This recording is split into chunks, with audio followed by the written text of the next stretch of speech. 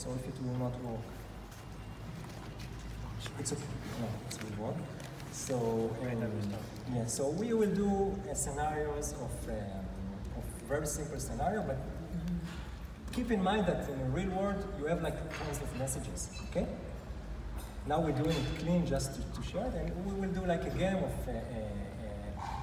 someone accusing Patrick from killing SpongeBob. Okay, so we will start with a message that I got saying like, Patrick, is it true you killed SpongeBob? And I'm Patrick. They want to accuse me. I didn't do anything. I said, what? No, I would say like, no. Who told you that?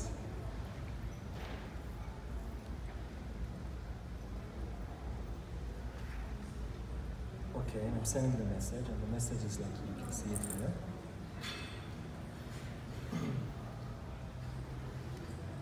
And then we got another message from yeah, this is a message from Mr. Crab that's saying, we know this is you. And then they tell me to confess. Okay?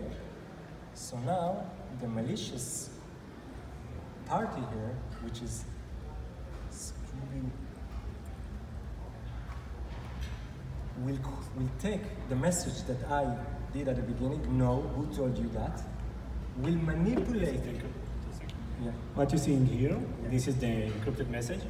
As you can see, you can't read it, it's just bytes.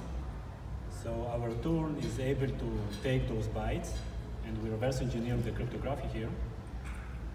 And after we manage to reverse engineer everything and understand how they build their cryptography, we were able to decrypt the message, as you can see here.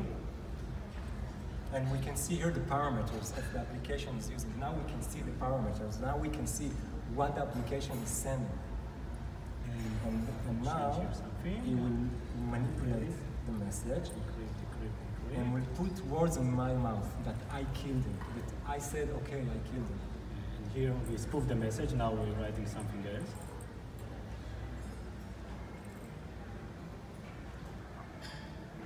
Me is that I'm seeing the application, I'm seeing me saying, it is me, I'm sorry.